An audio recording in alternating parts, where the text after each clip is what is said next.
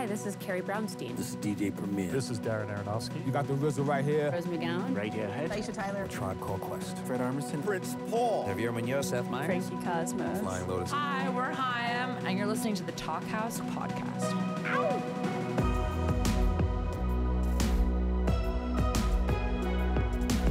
Hello and welcome to the Talk House podcast. I'm Josh Modell. If you'll indulge me, today's conversation is kind of tailor-made for me, though I hope it is for you as well. We've got two songwriters that I've admired for ages and ages and who admire each other greatly as well. Death Cab for Cutie's Ben Gibbard and Teenage Fanclub's Norman Blake. Now, it's no secret that Gibbard deeply admires Blake's band. In fact, he called 1991's masterpiece Bandwagonesque his favorite album of all time. He loves it so much that just a few years ago, he recorded and released a cover of the entire thing, and it's awesome. With that album turning 30 this year and with a fantastic new Teenage Fanclub album set for release, it seemed like the perfect time to get the two together. Now, that new Teenage Fanclub album, their 11th, is called Endless Arcade, and it's really, really good. If you've fallen off the band's train over the last few years, it's a great place to pick up the thread because it sounds absolutely fresh. Partial credit for that freshness may be due to a big change. Founding member and frequent songwriter Jerry Love left the band a couple of years back, leaving the songwriting to Blake and Raymond McGinley, which changed the balance a bit. They've also added Euros Childs from the band Gorky's Zygotic Monkey into a more permanent part of the mix on keyboards. Let's hear a little bit of the album's opening track, written by Blake, called Home. Every morning I open my eyes, I'm waking up to reality, I've been mystified, I've been losing sight what it means to be, and all this time I've been holding on to a memory. I sometimes wonder if I'll ever be home again. Ben Gibbard had a rough start to the pandemic. He had to cut the last Death Cab for Cutie show before lockdown short because he was too sick to continue, probably COVID. He's kept plenty busy during this weird time, though, playing dozens of online shows for charity, writing new Death Cab material, you'll hear about that in this chat, and even releasing a covers EP called Georgia that benefited the progressive candidates in that state. For this conversation, the two old friends dive into what their pandemic lives have been like, which includes lots of songwriting and record collecting.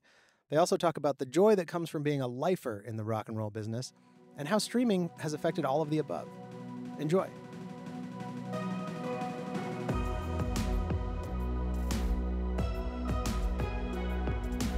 So are you in your studio? It's looking like you're in are you home? This is my little home studio. You can see there's some instruments back there. It looks like you are at home. Is this where you live? I'm actually at my parents' place. This is my parents' home. I'm just outside Glasgow. Okay. I've been staying with them during lockdown. So I've just been here for a few months while we're getting ready to put this album out. So I've been here. So I'm back in the teenage bedroom, experiencing that again, which is it's fine. It's good. The folks are in their 80s. They're great. You know, they've been vaccinated and they're easygoing. So yeah, it's good being here. My parents are in their early 70s and they were just able to get their shots about a month ago. So anyway, all good. And unfortunately, we're supposed to be on tour at the moment. I think we're on our second postponement, but it looks like the shows that we have for later in the year are going to happen. We have some shows that were rescheduled, some outdoor shows that were supposed to be last September. Yeah. That we are now trying to schedule for this coming September. They might have to be at reduced capacity. Yeah. But unlike you, my bandmates are spread across 4 cities. And we have not actually played music together in over a year. Same for us. We did shoot a socially distanced video in Edinburgh, but that was playing the same song about 300 times. But other than that, you know, we haven't played together for over a year. So it's kind of weird because you're kind of used to doing that. That's kind of your life, right? You're out doing shows or rehearsing. I do enjoy playing guitar and whatever, but the most pleasure is when I'm on stage with other musicians and there's a group of you making music, you know, and so yeah, it's really strange to not be doing that. The last show we played was on March 1st of last year, and I had gotten very sick leading into that show. I'm still unsure if whether or not I actually had coronavirus. It also could have been an especially brutal flu, but we played, I think, 5 songs and I lost my voice and couldn't sing. Yeah. And we canceled this, headlining festival slot. And that was the last memory I have of being on stage, is storming off stage frustrated. Oh, that's horrendous. I had a similar experience about a couple of years ago now. We flew via Bali from Japan to Australia. And on the way down there, I started to not feel too great. I was in bed for the first couple of days there. We did a show and that was sort of okay. But the next day I woke up and I could speak okay. But as soon as I tried to sing, I couldn't sing at all. I mean, nothing. So we had to do like 3 shows in Australia. And Eros, obviously on keyboards, Eros kind of filled in all the bits for me. And I was just kind of squawking away at the front. And so I know that feeling. It's horrible, isn't it? Because you kind of feel like you can go for the notes and then you try and it's, it was horrendous. So, but yeah, if that was your last show, oh my God. Well, I played a number of shows over the computer in the last year, but I think as singers, I didn't realize how often I just break into song just to kind of amuse myself when I'm by myself. I'll just end up singing some melody, not like a crazy person, like not walking down the street. I think as singers, I took for granted how often I use my voice for my own entertainment, not only to write or to perform. Yeah. Well, what have you been doing in this period of lockdown? And have you been writing a bunch? So the album that we've got coming out in just a few weeks now, we were lucky in that we'd done all of the recording. So for the first part of this, we were mixing. And again, sort of socially distanced mixing. So we spent a couple of months doing that, tweaking the mixes, got all that together, and then just prepping everything, getting the artwork together, and then you start doing press. And then actually, other than that, I've been doing lots of walking, just trying to get in shape. I'm not quite up to your standard of running. Are you still been mountain running? Are you still doing that? Yeah, I still am. Last year, I was signed up for this 100-mile race. I kind of try to do one of those a year. It's like my like spiritual quest, I guess. And everything was canceled, of course. And then I found myself with this injury that took me out of running for about 2 months in the fall, which was just this kind of like, oh, of course, I can't play shows. I can't travel. And now I can't run. It's a mentally somewhat of a challenging time, but you move on. We've been kicking this can down the road of when we can start making this record. And we have plans to be in the UK making an album. Okay. It's looking like it might be the kind of situation where, because of scheduling and everything else, not to mention the fact that none of us are willing to leave the country till we're fully vaccinated. Yeah, sure. Makes sense. Looks like it's going to be probably early next year. I guess my question would be, since you finished the record over a year ago, what has it been like sitting with a record in the can for that long? Because I go through this period between finishing a record and that record coming out that I feel somewhat creatively stifled. It's hard for me to work on new material till that. You sort of can't move on until that's gone. Oh, I know that feeling exactly. It's unusually for us. We're normally working right up to the deadline, so that we need the album, last week and, whatever. So it's been kind of strange for us to have something finished and done. And, it did allow us to go back and sort of tweak a few of the mixes, which you normally don't get to do. You have to do the mix and then you send it off and that's it. Bye-bye. So the great thing was that we got to have an album that we were very happy with sonically. That was great. But yeah, sitting on the songs and having it all done for a year is frustrating. And yeah, inevitably you've got other ideas. I've done a bit of writing. I think Raymond has too. And I think we're keen to do some recording soon because it's been such a long time since we've been in the studio. So we will probably do that, I've been experimenting with working on different ways of demoing, not even sonically or with different instruments, but I started demoing on an iPad on GarageBand, or GarageBand as we call it over here. But I guess it should officially be called GarageBand because it is an American product. I've been messing around with that and trying to keep myself interested. Looking behind you, you have guitars and amps. When people say to me, what are your hobbies outside of the band? I say, well, I like guitars, and I like buying records and I like music. So those are the things I like to do. So I've kind of been busy. Yeah, a bit of writing, messing around with, iPads and little synth apps and stuff like that, So, and what have you been doing? Have you been doing similar, I take it, more writing, or have you got an album finished? The band started working in this kind of way we had never really worked before. Normally, I would just write songs and then put them in a Dropbox. And the guys would go through and say, yeah, I like that. And I have some ideas for that. And then we'd go into the studio and just work off of the demos that I had made. Yeah. At some point last year, I kind of created this format. We would write a song every week where on Monday, let's say Zach, our keyboard player, would make a piece of music and then send it to Nick, our bass player. Yeah. And then play on it. And on Wednesday, he would send it to me. I'd send it to Dave. And along the week, everybody in the band had complete editorial and creative control over that piece of music when they had it. So if you heard something you didn't like, boom, it's gone. Or I want this song as halftime. I want it to be a double time. You could do whatever you want. So we ended up writing some pretty interesting stuff that way. So, I've been writing songs of my own. The band's been working in this fashion. We've been kind of punching up some demos. I wrote a theater project with my friend Daniel Handler and this guy, Torquil Campbell from the band Stars. Oh, I know Torque, yeah. Yeah, I know Torque, yeah. We've been friends for a long time, and we were like, do you want to, and even before the lockdown started, Torque and Daniel and I were like, let's work on something. This was like the perfect opportunity to finally delve into that project. Been buying a lot of records. I finally, only about a month ago, actually put my entire collection into Discogs, and now I'm moving into the 45s. And that is, Oh, sure. some people bought Microsoft stock in the early 90s, and that's how they made their fortune. And I think my fortune has basically been made in Guided by Voices 45s. I think about records that I bought 35 years ago, and I often find myself thinking, I wonder how much that is. And then you sort of look, and there's the median price. And what I like about that is it gives you actually real prices, what people have actually paid for these things. I look back on it now and think that was a great investment, that record collection, because there are some things that go for crazy money nowadays. There is one record that I've got that and this is a good one because it's nowhere to be found on Discogs. No one has bought or sold it for years.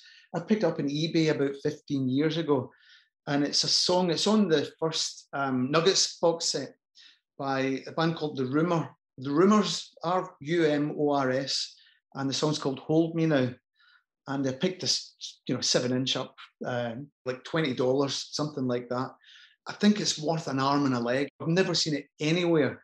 I'm hoping to see it appear. I'm hoping it's like with Frank Wilson, Do I Love You, the Motown one that's worth about £500,000 or whatever. It's amazing that you can, put your collection in there and see how much everything's worth. More than anything, it makes me realize just how much time has passed since I bought some of these albums. These that you bought in the 90s for $6 or $7, and due to this relative scarcity and time elapsing, they've become worth. And also, anybody who's listening, I totally recommend doing this, putting all your records into Discogs, because then it gives you an opportunity to re-interface with your records. I don't have, a insane collection, but I'll find things that I kind of forgot about. Totally forgot that I had this record that was kind of in between two other albums, and I just couldn't see the spine, and then I put it on, like, I love this record. Well, you really get into the weeds when you get into, okay, which pressing of this Rolling Stones record is this? Because you look at the matrix numbers and all that kind of thing. Yeah. You're like looking at the run out groove and kind of like read the etching, and this one pressing is worth $50 and this other pressing is worth 10. Yeah, the sort of tiny incremental change in the catalog number makes it worth. Totally. Well, do you know what? Actually, after we speak, I'm going to download that app because I don't have the Discogs app. That's something to do. Thank you. It's given me a good. That's just a good thing to do during lockdown. So, are your albums in Toronto? Most of them, but of course, I've got some things that I've got here. In fact, just a few weeks ago, I was up in the attic space, my folks' place, and I found a big box of cassettes. I found like lots of old fan club things, like from the Manor Studios when we were making Bandwagonesque. But I found like Daniel Johnson cassettes that I picked up from Waterloo Records in Austin. First time we were there, for I think they were like $3.99. Amazing, you think it was nice because I when I found them, the sort of glue has all gone kind of brown, they kind of look, and I thought, they've been damaged by sitting in the attic space. But no, actually, that's what happened over the 30 years since those have been, recorded and made by Jeff Tartikoff. All of them look like that. If you find, it's difficult to find old ones that aren't tarnished in that way. So it's a genuine patina, I think you would call that. Wow. Well, if you need somewhere to send those old Teenage Fanclub tapes and outtakes, you know my address. So. Oh, sure. Well, I think I probably do have some doublers up there, but it's amazing. So just your boxes of cassettes and compilation cassettes, hundreds of them actually, and so most of them are still up there. I have to, pretty dusty up there, but it's amazing. So that's been a bit of a journey. Well, let's pivot and talk about the new record, which I'm really enjoying. It's the first record you guys have made without Jerry. Yeah. And what I found really interesting about the album is just by the sheer mathematics, having 3 songwriters down to 2, now both you and Raymond are more featured on the album. It's kind of split exactly down the middle, and it's really wonderful to hear a couple more Raymond songs, a couple more of your songs. It's always going to be different when you have a founding member leave. Obviously, in my band, we've experienced this when Chris left our band in 2014. Sure. And you lose something, but you also gain something I'm curious, in this transition in your band, what do you feel you guys gained? Well, it's funny because Dave is now on bass, and Dave's been with us for about 15 years, more, I think, possibly. David played keyboards and guitar for all that time. But Dave is primarily a bass player. He's a great bass player. And he's got a different style than Jerry. So that's different. There's a different element there. But also, Eros Childs is now playing with us. He's still doing his own solo thing and all that, but, he's kind of like a member of the band now. And that's been great too, because he's coming up with really interesting keyboard lines, things that we probably, because as I said, Dave has played keyboards with us, but I think Dave would, as always, I think doesn't think it like a keyboard player, if that makes any sense. But Eros, he's always played keyboard and piano, so he's coming from there. And he's brought some really great stuff too. But it's interesting you're talking about the way that you'd worked and the way that you were sending things around to each other. Because I think on this record, what we did, went completely the opposite way. And myself or Raymond would come in and just play the song. Here's the song. That's all the information that we're going to start from, or we're going to use, and let's just start playing. And so everyone was coming up with their own parts, and we come up with the arrangements together in the room. And that's maybe something that we haven't done so much in the past. Whoever had written the song would probably direct things a bit more than that, which is normally what happens, right? If somebody comes in with a song, they'll have an idea of what the drums should be, and maybe the bass could kind of do this, and but this time we didn't do that at all. I think we thought because it was a new setup that it would be better to just let everyone find their own space in the song. And I think it really worked. So it made it quite fresh sounding. It made it probably a little different than what it sounded before, although still, maintaining the thing that's Teenage Fanclub, which is verses, choruses, and solos, maybe a key change. As much as we missed Jerry being around, it's been good. We've really enjoyed playing. And I can certainly hear that in the record. The way everybody's playing together, it feels very organic, and it feels very much a Teenage Fanclub record. It doesn't feel like if I were to put this album on, not knowing that a member had left and new members had joined, there's nothing that jumps out to me. Sure. Well, that's good to know. It still feels very much like a Teenage Fanclub record. And I think also with Eros, I'd been playing with Eros, making records with Eros, and Eros had actually sung and played in one of our previous albums. We've known him for, 25 years. So it wasn't as though there was anyone coming in who was an unknown quantity. When Chris left our band, of course, it was a bittersweet. Sometimes these things are a long time coming, but when they do happen, you are left in the situation of like, how are we going to move forward? And yeah, we felt confident that we would be able to do so. Yeah. Still that lingering thought of like, I wonder if this is going to be good different and be bad different. We kind of moved into this new iteration of the band, which now is, 7 years deep with Dave and Zach. Yeah. It was a really revigorating transition. In some ways, it felt like a new band. Yeah. Yeah. We have two new people who we had known in some capacity for years before, but now we're able to go out into the world and experience the audiences together and experience traveling and exploring new places or places that we'd been before together. It was such a invigorating kind of shot of adrenaline into the band after so many years. Yeah, that's great. And as much as it was sad to see Jerry go, it's been good. We've had a good time together. It's like we're all excited about making music, and the touring's been a lot of fun. And again, we're all keen to get into the studio again. And long may it continue.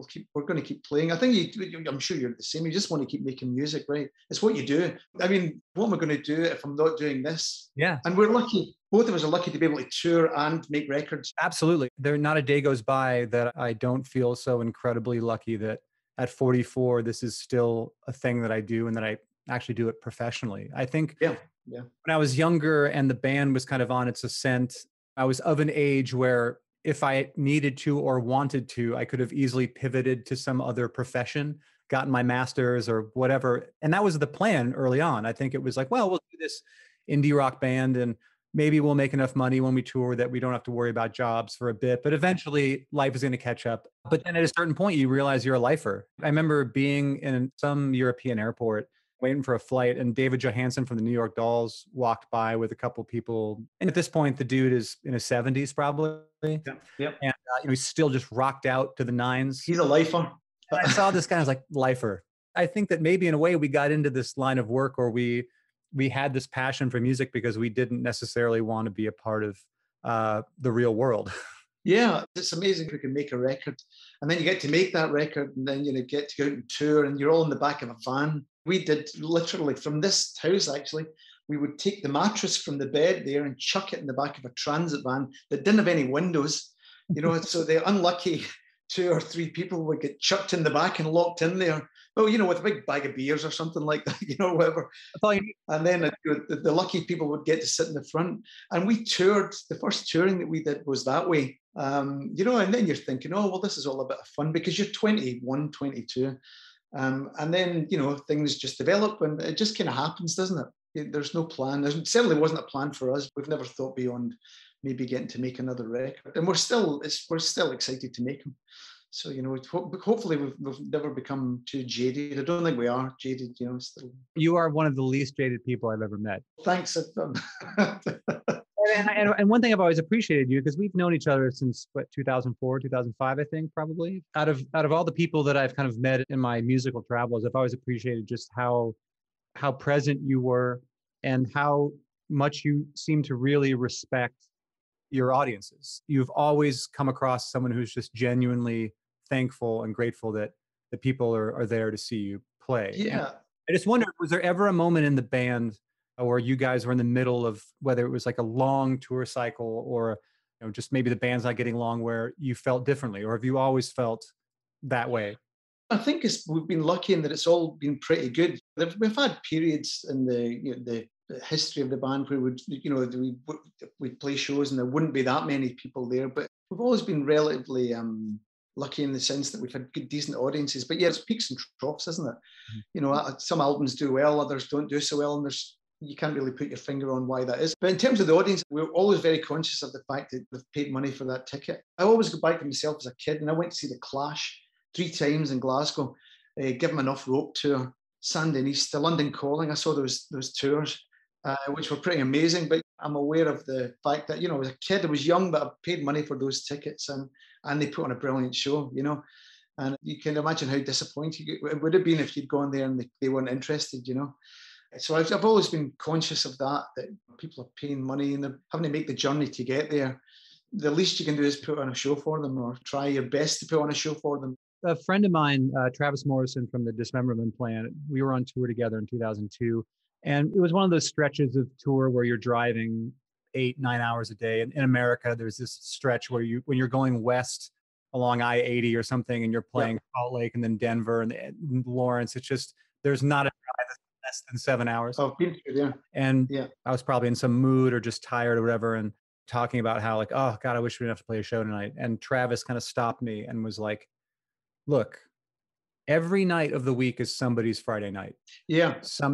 Matter if it's Tuesday, somebody bought these tickets and they tacked them to their like cork board or whatever. Yep. And they've been waiting for the show, and it's their Friday night, and you got to bring it. And I've always tried to kind of reference that moment and that mentality. I haven't been successful at it. Sure. I always think that too. It's Friday night. It's the show night, For you, it could be show number 8 in a run of 25 or whatever, But it's someone's paid. That's the night they're going to see, and they paid the money for those tickets. And I went to see you guys in San Francisco when Michael Lerner was playing guitar with you guys. Yeah, I was kind of standing on side stage, watching you guys, and it was really interesting to look at the audience and see people my age and older, but also kids there that were in their early 20s, if they were a day, or maybe even teenagers. Yeah. They knew the lyrics, they were singing along. It was clear that they were fans of the band. I found that really heartening for a number of reasons. Not only one, because I've been a fan of your band since I was 14, but also it seemed like it was this reminder of the emotional power of your guys' music, that you had to be there to experience it. If you weren't a fan of this band in the moment they were making these early records, then you wouldn't quote unquote get it, No, sure. It's great to see younger people at shows. But I think part of that is probably the thing that they have that we don't have, we didn't have back then, streaming platforms, Spotify, that kind of thing. Now, as much as we're not happy that they don't pay us musicians properly, As a medium and as a way to hear music, it's incredible. If you think back when I was a kid, and I'd hear people talking about bands, oh, you should listen to the Seeds. Like, oh, okay, right, yeah. How am I going to hear the Seeds, right? So, but now someone can mention a band, or you can go online and listen to that music instantly. I mean, I've been listening to.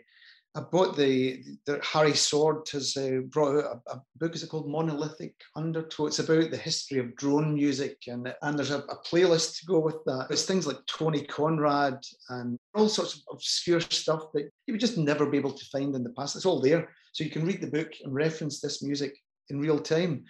Kids can do that now, so you wonder. Well, I know that some kids hear a band through their parents. I've heard people say, "Oh yeah, when I was a kid, my folks played Bandwagonesque and I really liked it." There's some kind of nostalgic attachment for them. And sometimes if you're lucky, they'll say, and I like the new stuff too. So some people find it that way. It's great that people have access to that now, because like I say, in the past, well, you could go to a record store and buy something, but you could buy one thing a week, right? Because you didn't have the money. My wife and I went to a cabin this weekend with some friends. And on the way back, I had put on a Pavement like essentials playlist or whatever. And eventually Summer Babe comes on.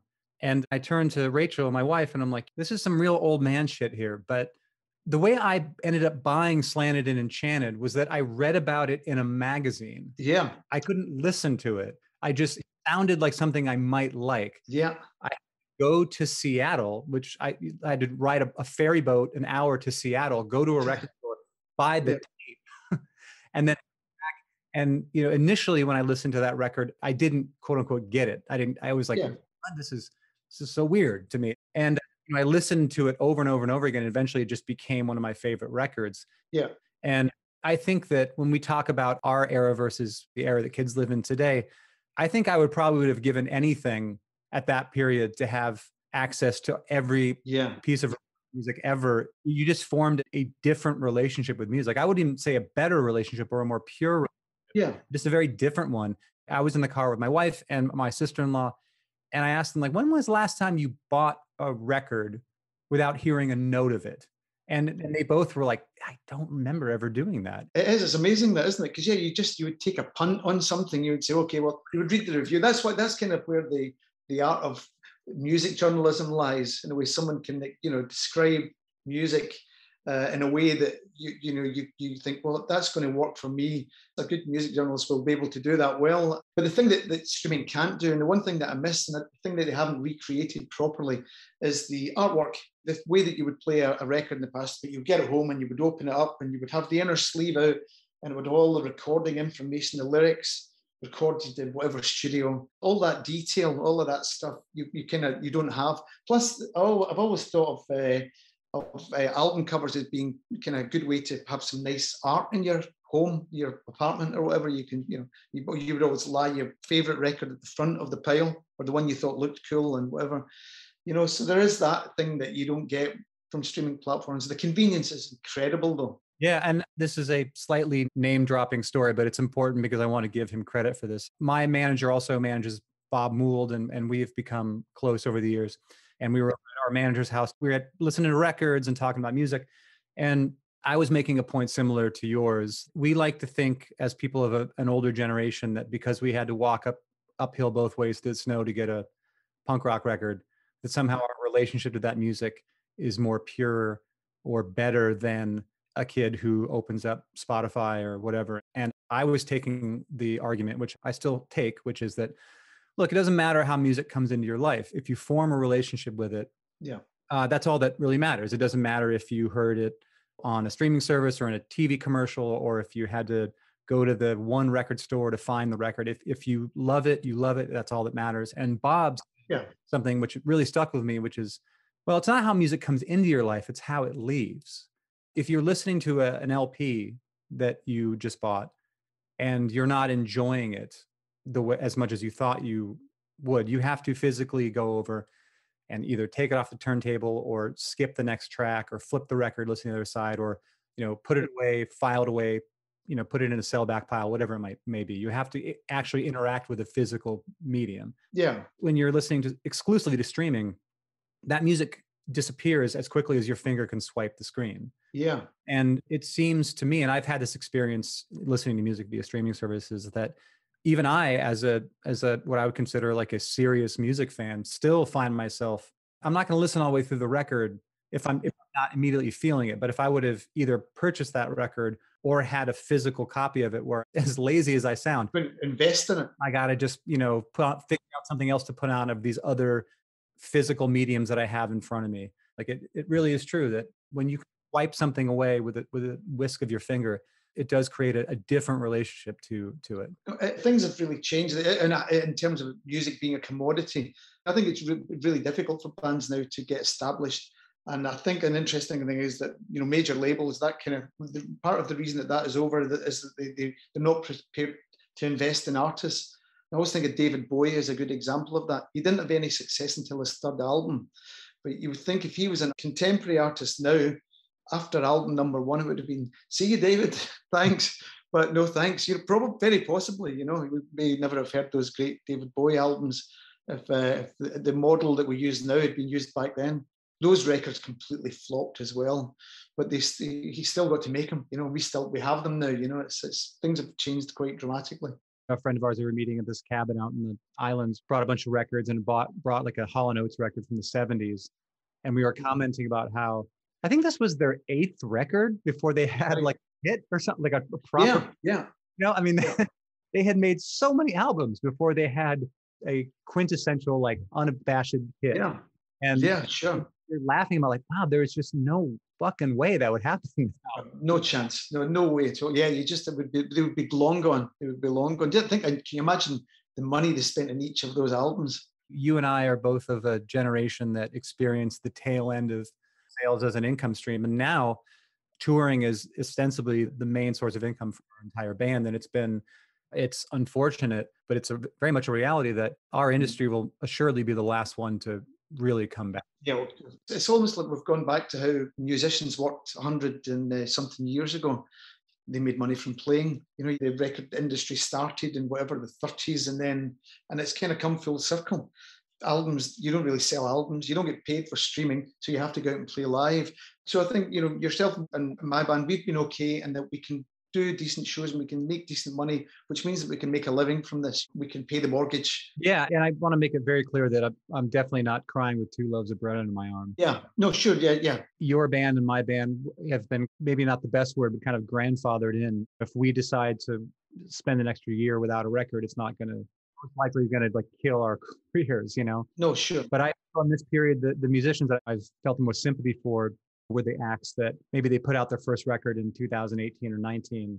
Yeah. They're about to put out their second record.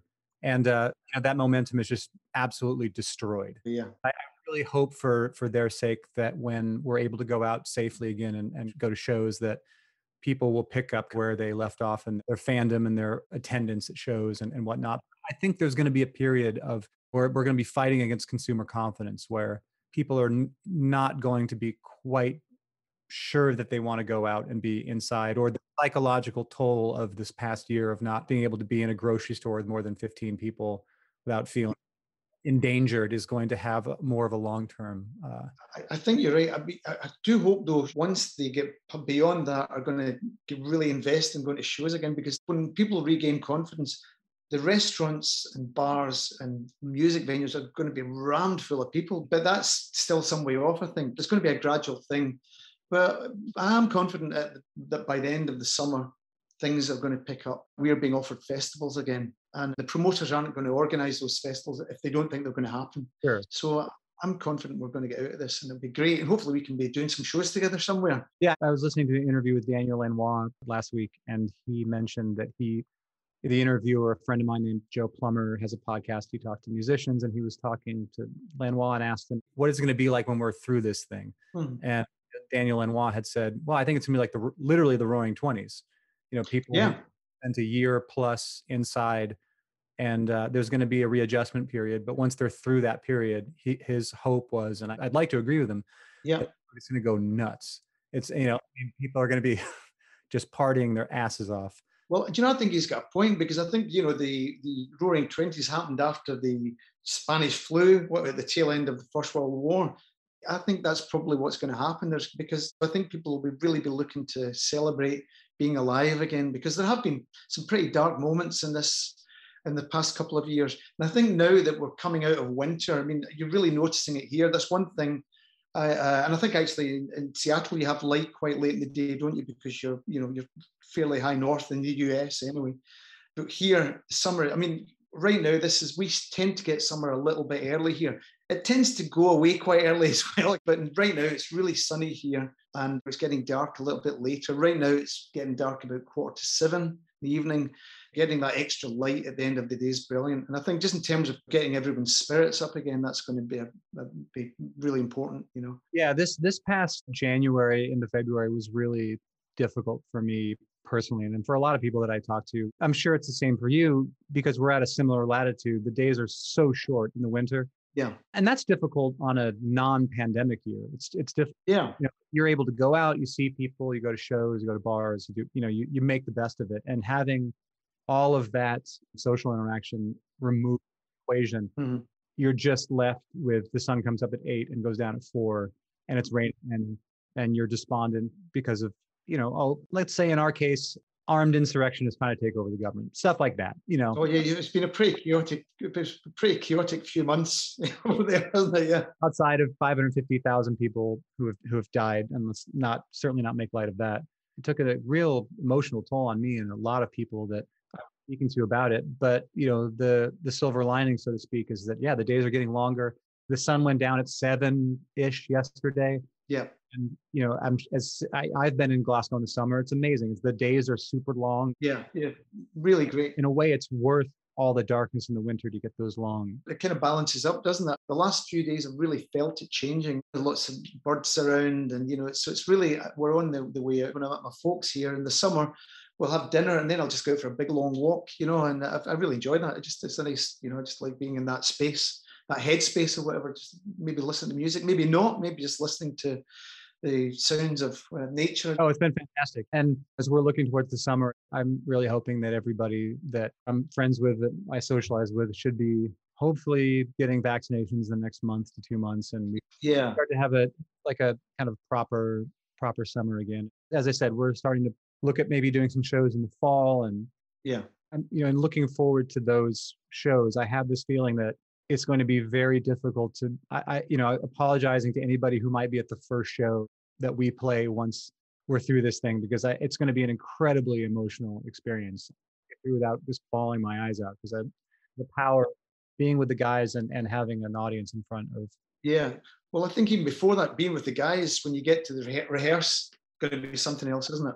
I don't know if your band keeps a text thread, but we have a band text thread, and we send links and goof off on stuff and whatever else. But every once in a while, somebody says something rather poignant. And I think it was Nick who chimed in maybe in November or whatever. And he's like, I'm never going to complain about being in some random ass town in the middle of the week when it's rainy and the crowd doesn't seem to be into it. I'm never going to complain about that again. This last year has been a real eye opener in how fortunate we all are that we get to do this for a living, and that after all these years, people still want to see us play. And I'm hoping that we can carry that sentiment deep into the future. Like, I'm never going to complain about a Sunday in blank, some town that I don't want to be in.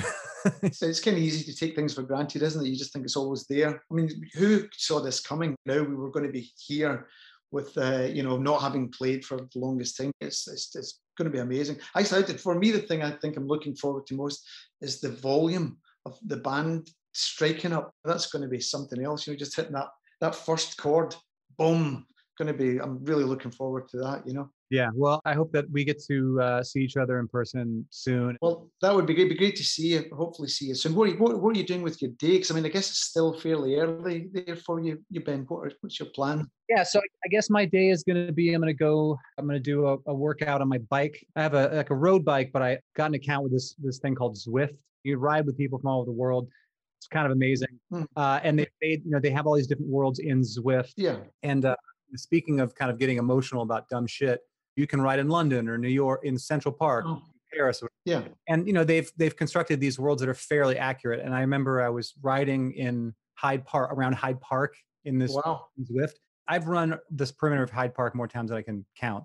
And so I know it like the back of my hand. And it was just so eerie to be like in this virtual world riding in London and getting kind of emotional about it because I knew every turn. Yeah. And I was like, the closest I'm going to get to London anytime. So I'm going to go exercise. And then the band is taking a little bit of a break from writing for a while to kind of let the ideas that we've been developing kind of sit. Yeah. So I think I'm going to spend a good part of my day here in my studio with a bunch of 7-inches here and start putting these things away, kind of start filing them all in, seeing if I have any other gems. Yeah. You get really hairy when I get into the 45s that are just freestanding 45. Like what pressing of this weird Trogs single is this? Okay, sure. Yeah. Well, that sounds like a fun way to spend the day.